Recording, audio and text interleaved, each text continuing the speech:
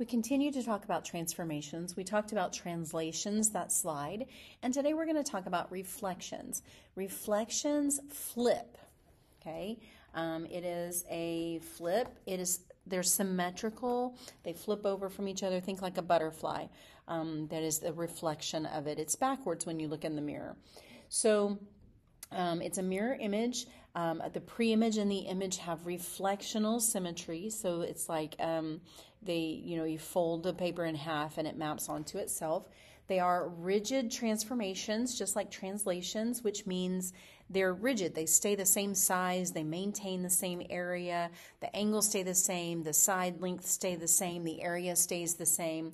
Everything about it stays the same. Okay, so let's look at what it looks like. We're going to reflect. We're going to talk about where our mirrors are. So if we have triangle ABC in the picture, find the coordinates of the vertices of ABC after you reflect across the x-axis. So I have highlighted the x-axis. So here's what happens. We have a mirror. That's our mirror, is our line of reflection. And we're going to maintain our distance away. So we're just going to flip straight down. We're going to stay on the same line vertically, but we're going to flip straight down. So A is 1 above the axis, so it's going to go 1 below the axis. So my image of my pre-image, right? A is my pre-image. My image, A prime, is going to go 1 below the x-axis, was at 2, -1. B is at 6, 2. It's 2 away, so it's going to go 2 away and go right here. So here's my new B, my image of B, and it is over 6, down 2. I want you to see how it works, and then I'll show you the rules that you can memorize. And then C is over here at 4, over 4, up 5. So we're going to drop down. It goes 1, 2, 3, 4, 5 to get to the mirror. So we're going to go 1, 2, 3, 4, 5 to go below it also.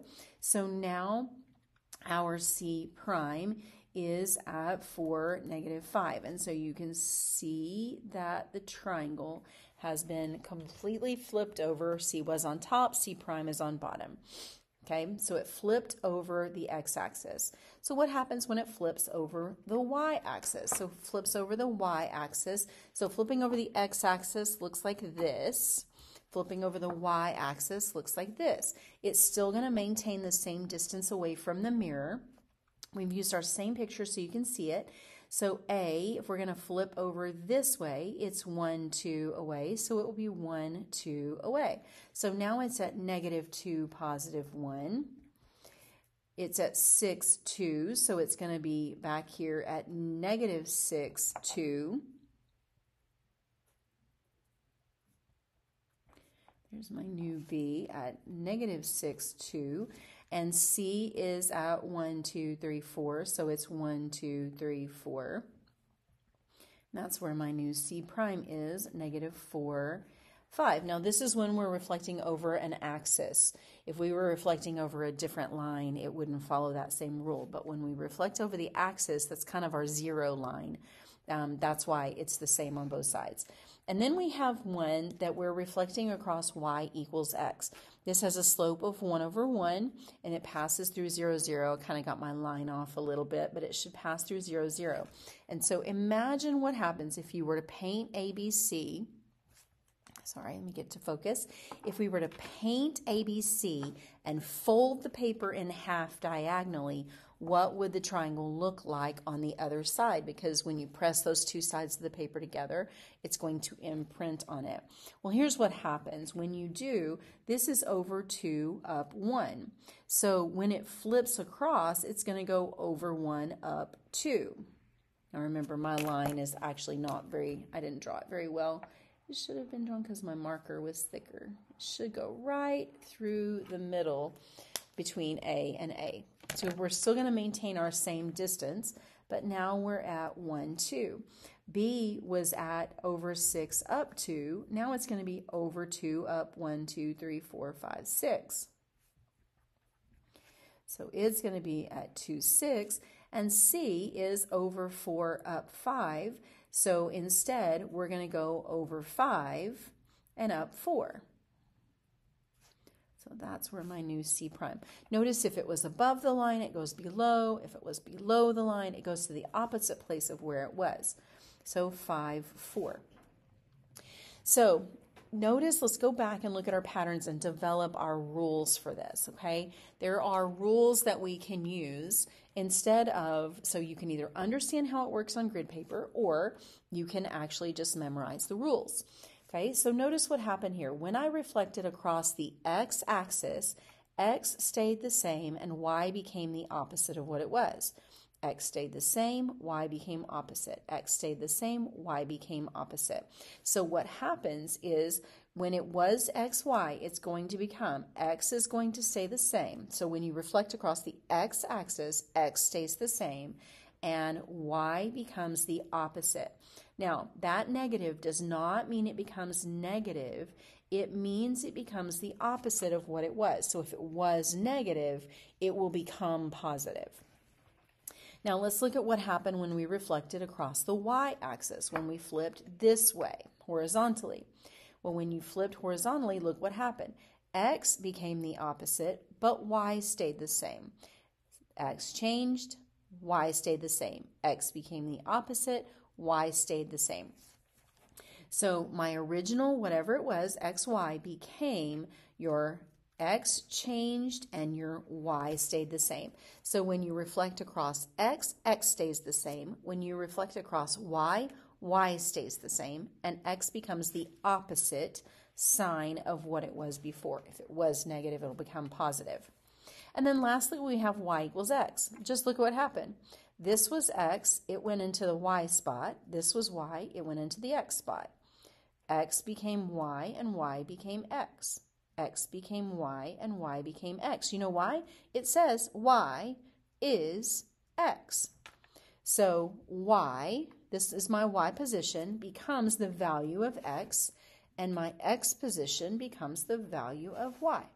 So y equals x. There's your hint. Y becomes x, and if you read it backwards, x is equal to y. So your x equals y, and your y equals x. Notice this right here, x equals y, and y equals x. Okay, so let's look at this with some rules. Okay, we have D is here at 4, -2, E is at 7, 4, and F is at 8, -4. I want to follow this rule. Look at what changed. X stayed the same and Y changed. X stayed the same, and Y changed. They stay in the same order that they were in. So since X stayed the same and Y changed, we flipped over the X axis. X stays the same with the X axis flip. Y stays the same with Y axis flip. So all you have to do is do the same thing it says. So 4, if this was 4, -2, then it stays 4. So D prime becomes 4. My new D becomes 4. And my Y becomes the opposite of what it was. It was -2. It becomes +2. E was at 7, 4. 7 stays the same. X value stays the same. Y becomes opposite. For F, X value stays the same, 8. Y value becomes the opposite. It was -4, now it's +4. So that is a reflection across the x-axis because x stayed the same and y changed in my rule. Okay, let's look at this rule. xy becomes yx. Well, x is equal to y and y is equal to x. This is a reflection across y is equal to x. Okay, so we're just going to redo it again, right? So xy, so this is x, this is y. So now y becomes x, or your x changed into your y. So they're just going to trade places, -2, 4. They maintain the same signs. Notice that there is no sign change, right? There's no negative, so there's no sign change. E, your x becomes your y value, and your y position becomes your x value. Okay, with F, your x becomes your y. My y was -4, and your y becomes your x. Okay, and then this last one, xy becomes x. Look what changed. X becomes opposite of x. Y stays y. That means that this is a reflection across the y-axis.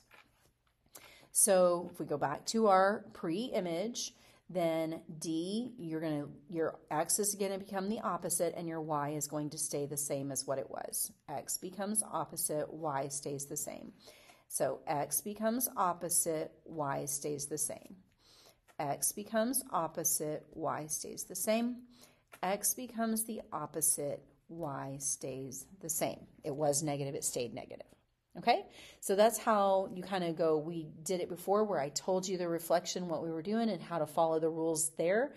And this one I actually gave you the rules. Okay, so one last one. It says the endpoints of segment FG are at F negative 2, 4, and G is at 2, 4. Using just the rules, so not on paper this time, not on the graph, what are the new points if you reflect FG? So if I want to reflect across the x-axis, remember the x-axis, the x stays the same. So the rule is x stays the same and y becomes opposite. There's your rule. And if you know your rule, it makes this really, really simple. So F was at negative 2, 4. X stays the same. Y becomes the opposite. Go to G. X stays the same. Y becomes the opposite. And there's your new F, your image of F and your image of G. If we reflect across the y-axis, remember your y-axis, your y value stays the same and your x value becomes the opposite. So that's our rule. Okay, so we go back to our pre-image. Our x value becomes the opposite of what it was. So it was negative 2, it becomes positive 2, and your y value stays the same. Your x value becomes the opposite of what it was, and your y value stays the same. And then if you reflect across y is equal to x, your x is equal to y, x is equal to y, read it backwards, so your x becomes your y, and your y becomes your x, because y is equal to x, that's what it says. So y is equal to x, and x is equal to y. So you go back to your pre-image. So your x value is now your y value, was what the y value was, and your new y value is the old x. Your G, your x value, your x position becomes your old y, right? It's y, so which is 4, and your x becomes your new y spot, right? Wherever the y position is. So your y went in, the number for y went into the first spot, and the number for x went into the second spot. Okay, and so that is your new image. That's your image from your pre-image. It is easiest, I think, to use the rules, to memorize the rules, because when you're counting on a grid, you can tend to make mistakes if you don't count correctly when you're naming your points. And so if you memorize the rules, it makes it a lot easier.